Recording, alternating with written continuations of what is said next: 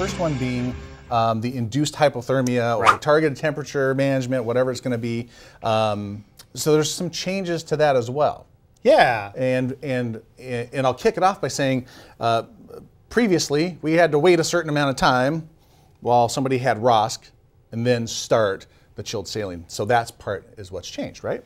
Yeah, that's changed. It now basically says just start it. And you know, I think that was just more of a practical change. Yeah. Right? I mean, we wanted them to be stable, somewhat stable, but it turns out that, you know, either the patient codes again or they don't. Exactly. You get them moving, and then, you know, as you're doing your kind of secondary stuff, it wasn't really effective to wait that time. And I think it created an artificial barrier. Yeah, I so think people you're were right. so focused on that time thing. Right. So we just took it out.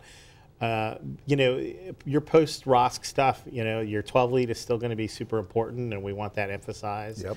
And then I think the other thing that's important is that we're still doing induced hypothermia. Yeah. Although the language has kind of backed off a little bit this time, it's sort of had it more of a consideration.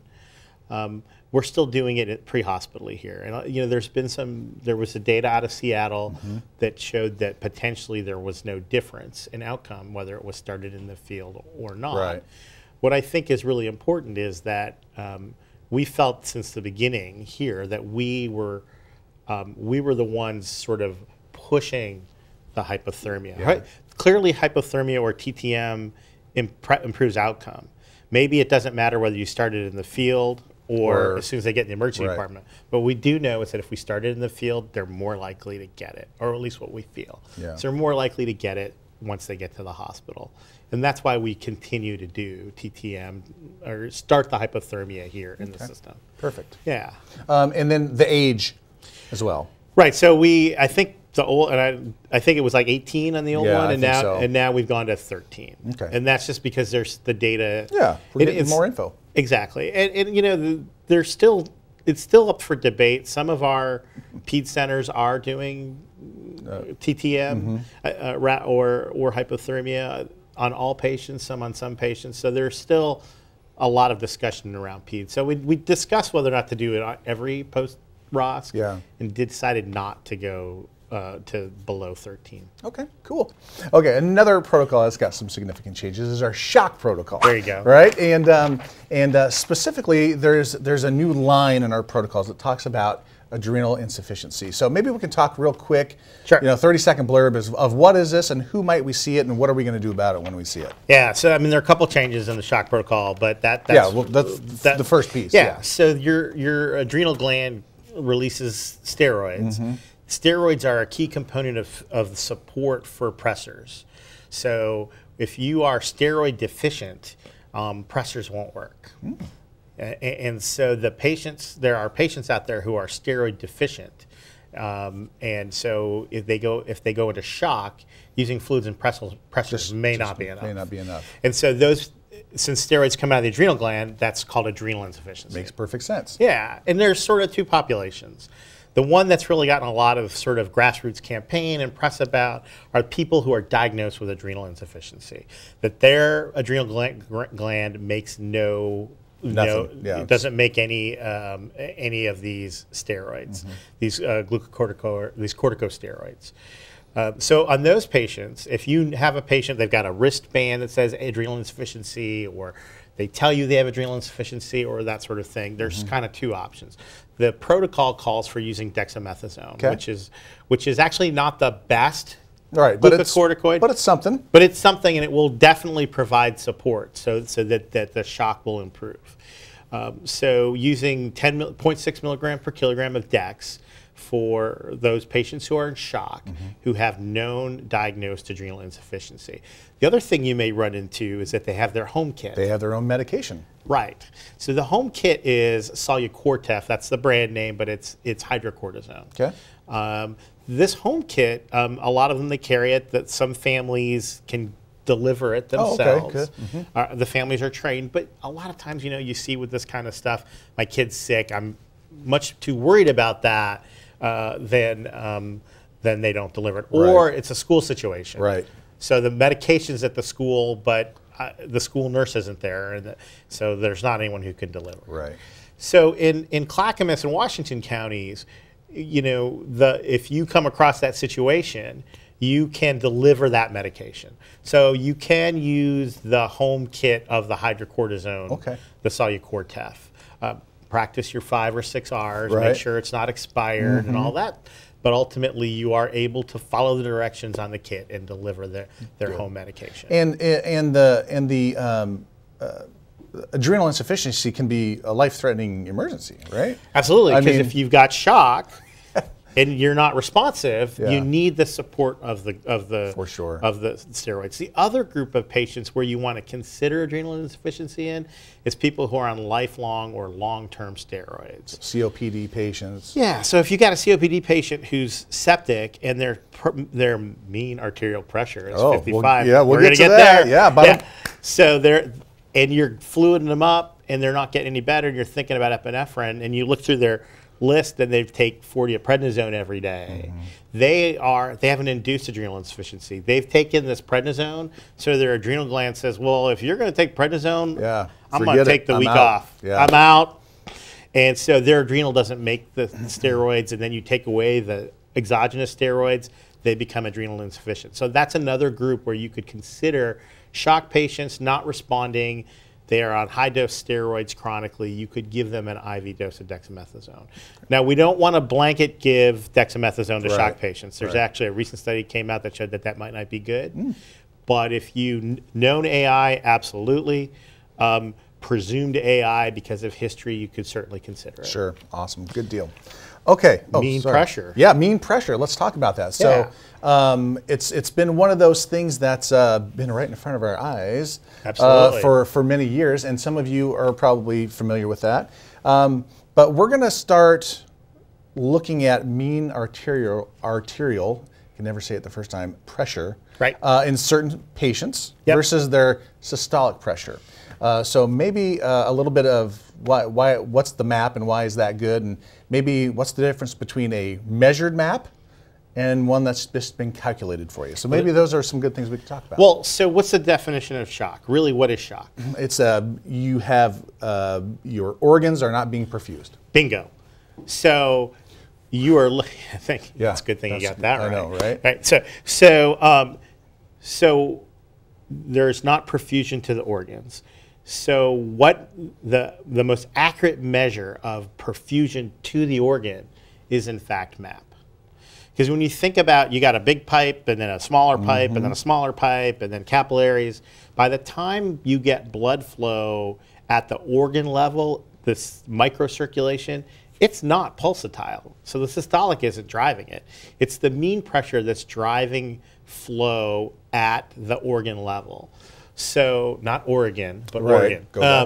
So the MAP is the most accurate way to identify the flow at the organ level, which is what we're trying to improve when we improve shock, is flow to the organs. So we've added the mean arterial pressure to our shock and to a number of other protocols so that as a guideline. And basically we're shooting for a MAP of greater than 65. Now interestingly, the MAP is not it's never measured because we can't put a little device at that microcirculation level. So it's actually calculated. But our monitors do that for us. Do they really? They do. It's amazing. So no math. So there is a way to calculate MAP manually, and that involves math and division and dividing by threes and all these things. and we're moving to a math-free paramedic experience. I love it.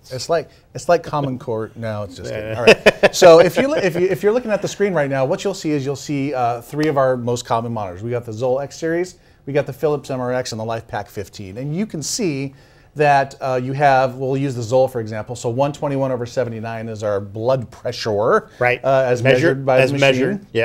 And then you can see where the arrow's at is you have a number that's in parentheses, and that is 96. So what basically the monitor has done for you is taken the systolic divided by the and then you came up with this number right here. So so why 65? Why a MAP of 65? Is that significant for? Does that equal somehow a cerebral perfusion pressure? Does it I mean, when we talked end organ, I know the brain's included in that, but actually, it's funny is that there is some controversy about what the best MAP is. But in general, it's accepted that you need a MAP of 65 or greater to perfuse your organs. Okay. There are some people who argue that older patients need a higher MAP. There's also some argument that patients who are in shock from sepsis may need a higher MAP. But right now, the sepsis guidelines, the national, say that you should shoot for a MAP greater than 65. Okay. Now, we are still using systolic blood pressure in the head injury stuff. Sure. And so that, you brought that up, brain perfusion. So we still don't, we still want to make sure our systolic doesn't drop below 90 in our head injured patients. So we haven't gone completely MAP. And that's because the most recent set of data on head injury stuff still uses systolic stuff. Trying to be as evidence driven as we Absolutely. can. But the idea is thinking at the sort of most physiologic level, which is MAP rather than systolic or diastolic. Cool. Awesome. All right. So last subject for us, crush injury. So right. There was super busy discussion at the Protocol Development Committee. Over multiple meetings. Over multiple meetings in updating the crush protocol. So why don't we talk a little bit about hyperkalemia and the addition of a tourniquet and all these kind of things. So let's just start with that. Yeah. So remember that when you measure potassium in the blood, you're actually measuring only about 1% of the body's total potassium. Okay. The majority of potassium lives inside the cells, and it lives in muscle cells in particular. So when you have a person who has a crush where there is a lack of blood flow because there's pressure on the extremity for a length of time, and part of the problem is I don't know what that length of time is. Yeah. I don't know if it's 5 minutes and I don't think hours. it's just you that nobody really knows, right? Right. Yeah. Well, if I don't know it, nobody knows. Well, that's true. Right. I forgot about that. Yeah, exactly. All know. Yeah. Right. Yeah. Anyway, so when you remove that crushed object, all of the stuff inside the cells now is extracellular and rushes back. Right. And that includes a ton of potassium. And what do we know about potassium? If you push potassium fast, Dead. Yeah. Right. So that's medical. That's my medical. Yeah. That's good. Well, that's good. You speak Training fire officer. ease training officer. So the idea with the crush protocol is to try to anticipate that elevated potassium as a risk. So there are a couple of things that are added to the protocol. One is this sort of consideration of using a tourniquet. So if you have somebody with who you think has a significant crush injury with some period of time, and I can't tell you what it is. I can't tell you that it's 2 minutes or 5 hours. It's not 2 minutes. I will tell you that. Yeah. But if you are concerned about crush injury, when you remove the object from the person, one of the things you can do is place a tourniquet on the patient. And the idea is to prevent that potassium rushing back. Yeah.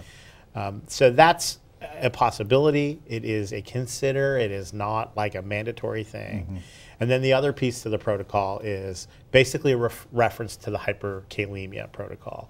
But what I want you to take from this is when you got a crush patient, I want you to think hyperkalemia, let's get ready. Yeah. Okay, so if you start to see peaked T waves as you remove the stuff, that's where you're going to consider the treatments that we have. Calcium, bicarb being the main, albuterol, throw them on a nebulizer, that'll lower their potassium. Now we're not doing prophylactic bicarb. Some places in the country do prophylactic. So while the patient's trapped or whatever, they'll get that line started, give it to them as they're bringing them out, the whole 9 yards. Right. We're not doing that. Yeah. We are doing fluids. Of course. So if you have a patient who you think has a significant crush, bolus them up before you remove the item, and then have your calcium, your albuterol, have all that stuff out. Make sure they're on the monitor if you can do it. So if you see the T waves start to peak, or you start getting some dysrhythmia as you start treating them for hyperkalemia. Awesome. Cool. Well, I think barring that, I think that's it. I think we covered it all. Great to see you again as usual. Great to see you, man. And we'll see you around. You guys take care. And again, any questions, you can always ask your medical director or see your EMS training officer. Okay? Thanks.